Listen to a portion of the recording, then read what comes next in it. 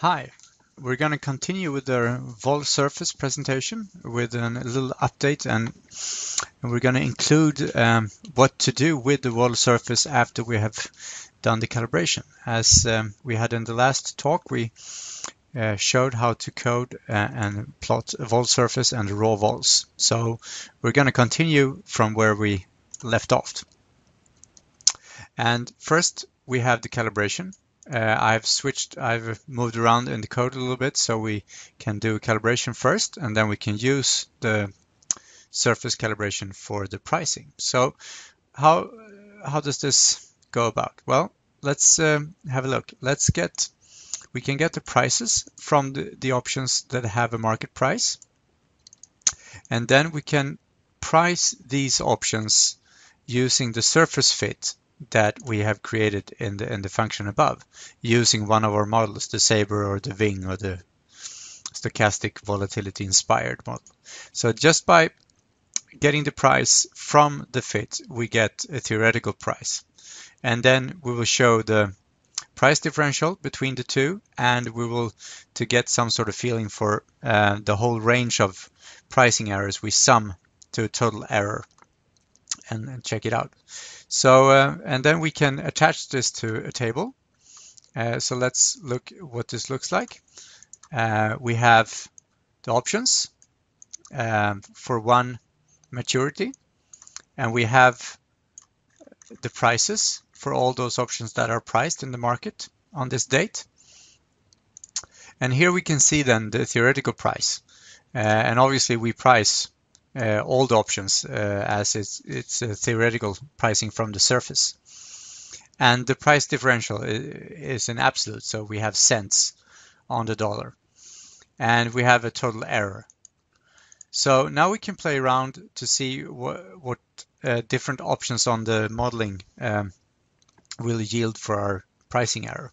So first we have the OMX with a short time to maturity.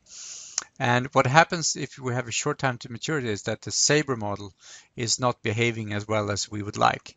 We can try to force the at the money nodes to be calibrated, and we see we have a better calibration around at the money, but the total error is then even worse. So can we do better? Yes, perhaps. Let's try a different model. Let's try the stochastic volatility model. Well, that does not at all fit well with these close to maturity options. So let's try the WING model instead, to second degree polynomials. And here we can see that this is perhaps how the market prices these options. As you can see, almost a perfect fit. And we can see the total error is almost zero. So we can see that we're repricing all the market option prices mid-market almost perfectly with just cents on the dollar pricing error, which means that we're probably onto something here. So we can just try a different underlying. So let's have a look at Ericsson, for instance. Again, we did this in the last talk as well, and we can see again here the WING model fits to these puts and the calls quite nicely. We can try one of the other models, the SVI model. Well, not so good actually, even though the total error is not that great, but we can see if the SABR model can do this better. Well, it looks fairly nice actually, so this would probably fly. If we remove the force beta, well, we get a perfect fit in total. So here we could use more or less any model, but this is a total spurious issue from day to day if it works or not and which model is best. So I'm going to stick with the WING model for this one for today. And if you have any questions, don't hesitate to drop us an email.